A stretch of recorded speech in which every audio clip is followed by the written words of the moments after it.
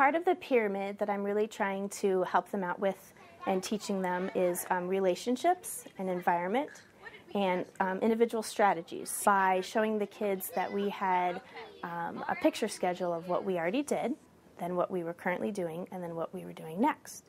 And my group time, we have a flip chart that shows them what's happening next and what we're currently doing. And then I also show the picture schedule so they can see we're doing 4 things throughout the group. So the kids have kind of started their own little strategy of letting themselves know what was happening through a group by, when I would flip the chart, they would say completed, like story is completed, and they love saying that big word. So I've really encouraged them to continue using it.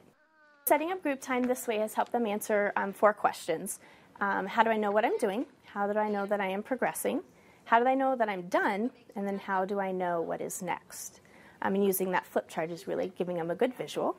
So with the relationships, we've been talking a lot about feeling. So we always do like a social skill that may have to do with a feeling, the book that has to do with the feeling. So with the environment, I'm really trying to purposely, place the children's names on the rug the way I know that they can participate best. And then I'm also giving them specific praise throughout the group time of, you're following the group rules, and I have them displayed as well.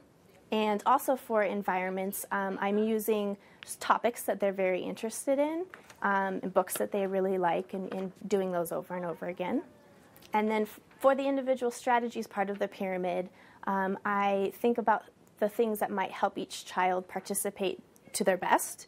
I place children close to me, and you'll see one child who really enjoyed touching the pages, so she helps me turn all the pages for every book. And then after I'm done, I let her hold it, because she really likes to see it up close.